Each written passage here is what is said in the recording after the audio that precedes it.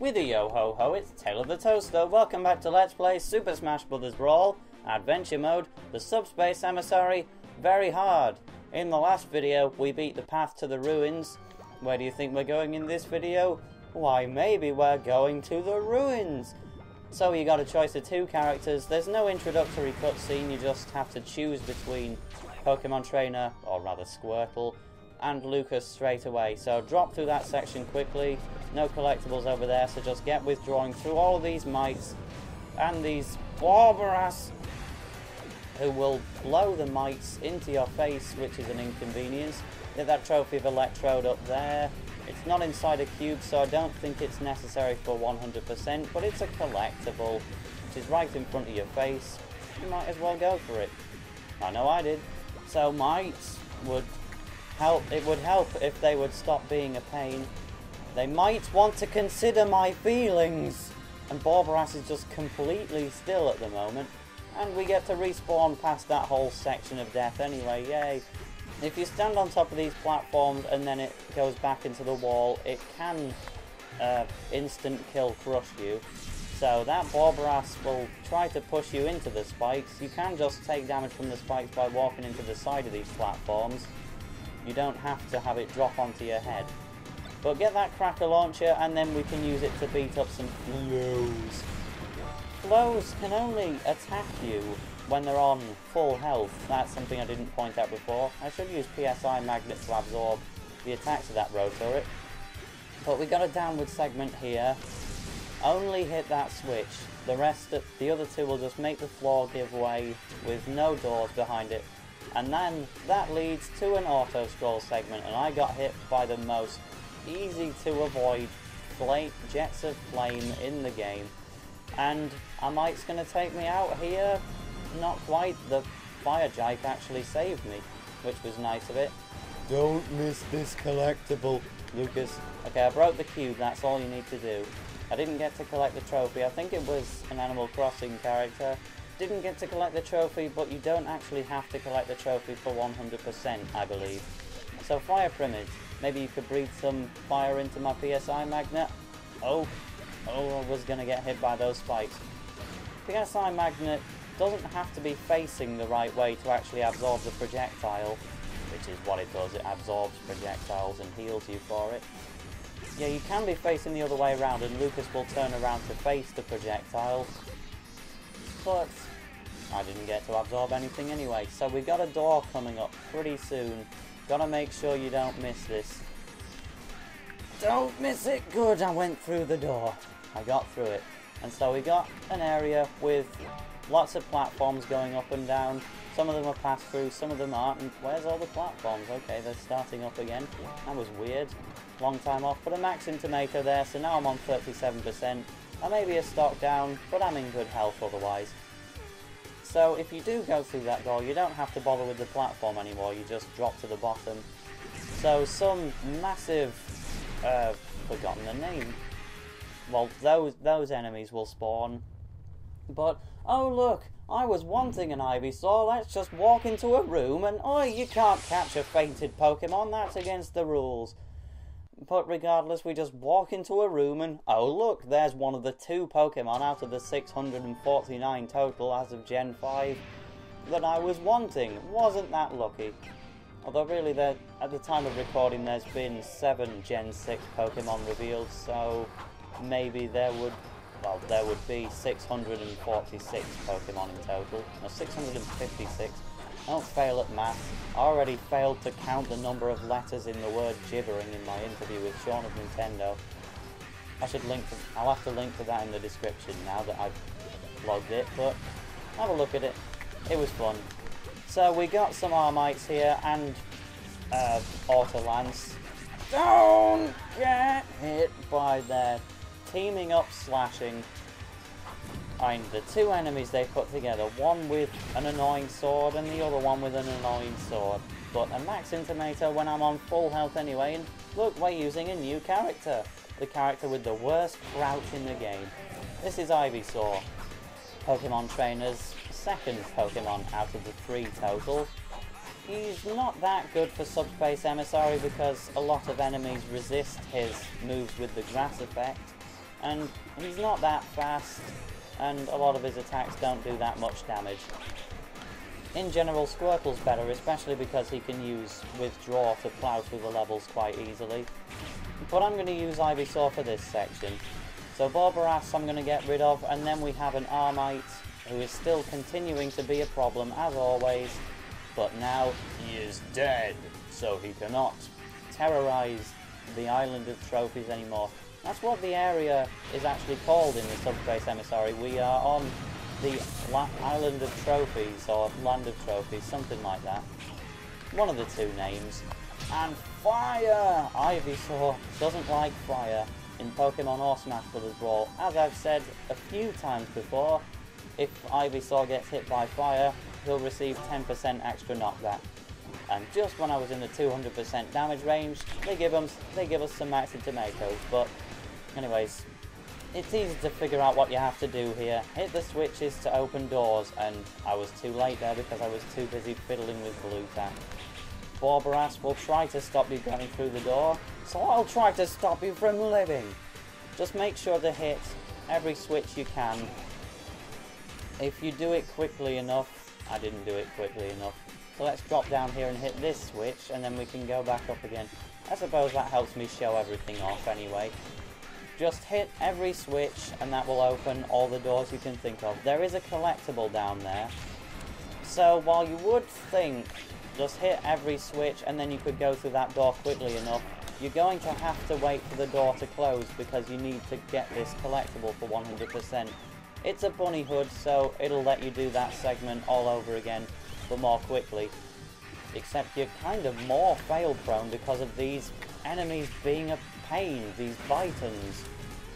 So let's try and get rid of the Bitons, if the Blue Tack would stop failing.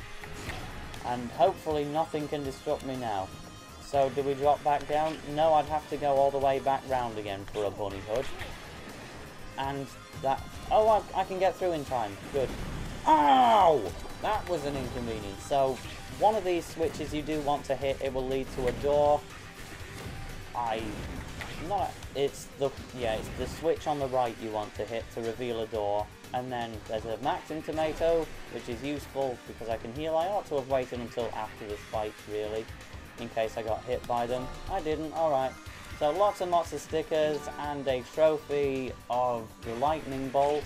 Hit that switch and you can go back through the door and progress on with the main level. So let's do exactly that. Try to use the X button or whatever button makes you jump on your controller instead of tap jumping there so you don't accidentally go back through the door. I could have absorbed that with CSI Magnet, but just walk past that Tautau and go through the door. And then no introductory cutscene, nothing like that. We're just chucked straight into a battle with the other conveniently placed Pokemon that the Pokemon Trainer was wanting to catch.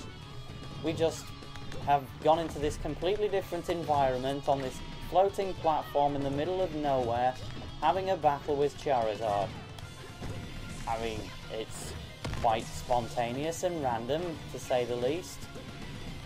But it's fun. It is always fun to battle an actual character in the Subspace Emissary, so let's do that. I'm spamming Smash attacks a lot. But yeah, Meteor Smash, and that gets rid of Charizard. 55%, not bad, .jpg. And so Charizard is defeated, and according to Super Smash Bros. Brawl, you can catch a fainted Pokemon after all. The Pokeball just acts like a boomerang and returns to red, and then we have another cutscene straight afterwards where we walk into this vast and open stage where there doesn't appear to be an exit. Can you remind me why we're here again? No matter, it's very tall. Look, stage clear. Electrode! And lightning. They're quite related. But instead of saying, oh, I failed to get 100%, I'll have a look at that level after I've beaten the wilds off screen and I'll try to 100% it. So here we're looking at this thing. But those appear to be missiles, so it's obviously a threat. Ike just takes the initiative and jumps off, and then a scratch of the head from Marth. He's like, I better follow him then. So we got a choice of 3. I'm going to go with Marth, then Meta Knight, then Ike. Ike is far worse than Meta Knight and Marth at adventuring. The other two are so fast with such quick attacks, and then Ike is so slow. Almost called him Ivysaur. Or Radiator, as I should be calling him. See, Marth, his good range can just batter all these enemies. So we got the Gamiga. This is the second time we've encountered one, and this time I'll actually explain it. So Gamiga has multiple different bases. The smaller the base, the less HP it has, but every time you get fully deplete a Gamiga base's HP, it will lose that base, and then the head, which you need to kill in order to defeat the enemy itself. Well, that Trowlon crashed, and so did I, apparently. But yeah, to defeat the Gamiga, you need to beat the head. Some characters will be able to just jump straight over the Gamiga, but there is a little invisible wall above the Gamiga's head. That or it's just got a big hitbox. So it tries to stop you from jumping over it, but it is still possible. So this Rotor is actually quite dangerous because it'll come out of nowhere at high speeds. But get that Maxim Tomato and the trophy stand, and there's going to be a bit of a barrage of Buckots if you're not careful, so get through the door with the trophy stand in hand, which I've now lost, and warning sign platforms. I do like the whole yellow and black stripe pattern, so I like those platforms. And 1 sticker. Thank you, game, for giving me 1 sticker. Yeah, the Wilds, it's a fairly long level, and it's not that entertaining either, mainly just because I don't like desert settings. There's a trophy of Dixie Kong there, try not to miss. This is actually a fairly hard segment to get through damage-free, but make use of the shield and just know when everything's coming, and my shield's been broken, so I'm open to an attack there. Gliding is the fastest way to move, as I've said so many times, so I should really be using that. Oh, I thought there was a trophy down there, it's just a scope pyramid. So this is an example of one of the times in the game you can ooh, strawberry! Strawberry! You can actually hitch a ride from a Trowlon and it will help you, I believe. Yeah, there's a Trowlon here which is going to do the platforming for me, basically. And then I will swipe it with my sword for its efforts. So now we're introduced to another enemy. New enemy, the Armank. So it's a green blob in a tank. The Armank's trophy is discussing the whole myth. Is the Armank just the green blob, or is the tank actually part of its body? So it's never confirmed, but the only part of Armank you can actually damage is the green blob. When it brings that whole crane out of its body, you need to attack that and make it explode. You can drop down here, but there's nothing down there. But yeah, so you need to attack the crane enough so that it will explode, and then you'll be able to expose the green blob and get all the collectibles. There's going to be some Auroros here, don't get hit by it, I'll just ignore it, and also these mice. I'm going to beat this Trowlon. I have the feeling it might make a door or something. I'll kick it into the Auroros. Anyways, keep an eye out for that bomb as I try to glide. Fine, I've got to land before I can glide again. There, now let's start gliding. Too low. Okay, so this part of the ground, this part of the ground will move. So there's a certain piece which will go down at one point to expose a door, if I remember correctly. Maybe I need to defeat this Tao for it to appear. Well, let's beat the Tao and see what happens. No, that just gave me a sticker. I'm sure there's a door to come. Maybe I was too late. Oh god, am I going to fail to 100% both of the levels I've covered in today's episode? Will I have to do them both off screen? That's a sad thought. But we have an auto-scrolling section again with boulders that will try to flatten you. Just keep out of their way, I'll start gliding, why not? And just keep on the descent. We have a pyramid with another facial design we might not have seen before. And it's hurting me. So I'm going to make it my best intentions to get it away from me, and then it just disappears. To make way for a big pyramid. So, 2 of them at once, that could be a problem. Indeed it was. Those 2 big pyramids took out my Meta Knight. Oh my place, that must make Big Pyramid the best character in the game. Except for the fact that Ike was then able to defeat it. That can crush you, so keep out of its way. Use the Star Rod appropriately. And just don't let these bomb you in your face. your precious, precious face. I need my face to live. So, there's a collectible just down there, I'm sure you saw it. Fire yourself into it. Even if I have missed a collectible earlier on, I'm still going to aim to collect everything I can. Might as well get it in one recording. And that's apparently just a pointless cannon, which will do nothing but screw you over, and I went back into it again. There. No! Ah, I'm doing... I got Donkey Kong. Okay, so we got Marth. He might do better at it. Go into that cannon, please, and there's a door where you can collect more and more collectibles. And just oh, you can't grab that ledge. Fine, I am going to have to use the warning sign platform after all. But first, get this this bunch of stickers in the lower right, and then get it in the top right. That's a Wrinkly Kong trophy. It's as if to say, you can't Donkey Kong, so I am going to watch over you. No, we're not using the Radiator, who is the one that failed. And then Plasma Kirby. Let's make our way back through the door and back on with the Wild, Wild West. It's so wild. And then, for whatever reason, they decide to plonk you all the way back here. You might be able to jump at a good point to get out of there. Can we grab that ledge? No, we don't need to. Hop into that barrel, and then we can get back onto the main path. Is there going to be a Rhoda or some kind of enemy? Nope. We just go through the door. Alright, that's simple enough. So we have a collectible with a heart container, and then we go through the door, and we have a cutscene which instantly heals you. So on your first playthrough, that Max in Tomato is very pointless because you get automatically healed anyway. But in a second playthrough of a level, there won't be cutscenes, so you would go into this boss battle, yes, with damage. Now I think Marth is actually the best character in the game for boss battles, so let's try and make use of it. This is Galleon, and that is the reason that Marth is the best character in the game of boss battles. I was too late with that counter. See, Marth can just use counter and counter all of the boss's attacks and do loads of damage in the process. He's also got a really quick forward air and a down smash which hits twice. So yeah, Marth is the top choice for Galleon. That attack doesn't have a hitbox in the air, so I wasn't doing any good countering that. He's going to fall onto me, I'm just going to sword swipe him. See, that's how good Marth is at boss battles.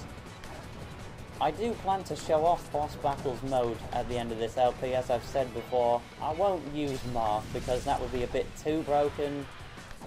And there's a hothead there, so oh, let's get punched in the face. I didn't realise the punch was going to extend that far. Meta Knight is also a very good character for boss battles as well. His neutral air will hit more than once, and his down smash, not only is it quick, that will also hit twice, so don't do the dash attack by accident. There, you might be able to hear me clicking the shoulder buttons. I will obviously be doing that a lot in boss battles to dodge attacks. It can't be helped, but Galleon's not got much life left in him. There, that's the end of Galleon. So as I swing my sword and collect this trophy of... oh, it's that robot game on DS, I think. Can't remember the name, it's really Japanese. And then Galleon's like, no! And then just jumps through the floor and dies. Except he doesn't quite die. Foreshadowing for the next episode. But look at all the trophies we've got. I'm going to try and 100% the levels that I didn't. Did I get 100% in that? Where even... yeah, I did 100% that, but I'm going to try and 100% the ruins off screen. In the next episode, we will be going to the ruined hall. Goodbye.